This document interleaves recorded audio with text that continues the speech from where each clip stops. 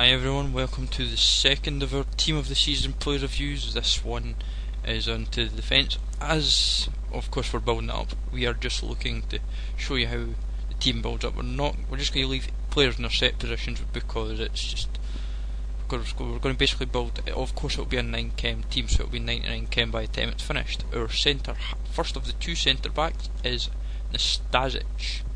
He plays for Man City, of course. 81 rated. We try to go for Williams, but Nastasic, his price seems to be a bit better just now for potential resale if we try to sell him, because Williams just seems to have a fluctuated price just now.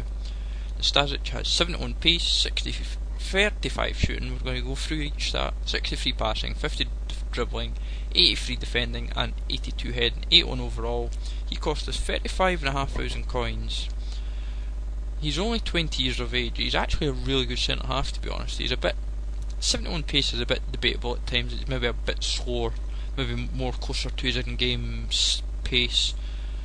His average price, however, is 35,000 coins we paid for him, and to be honest, he pretty much is actually still worth that for what I've seen in the market.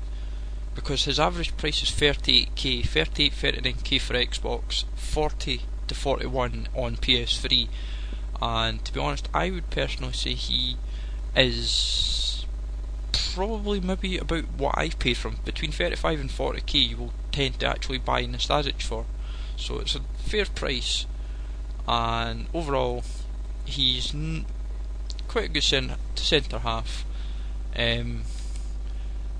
He's not as good as our second centre half, who we'll show you in the next episode, but to be honest guys, it's a slow build up just now, and to be honest, the team will take shape quite nicely, because the team's not meant to be super amazing. It's kind of meant to be a team of the season where you can afford it basically.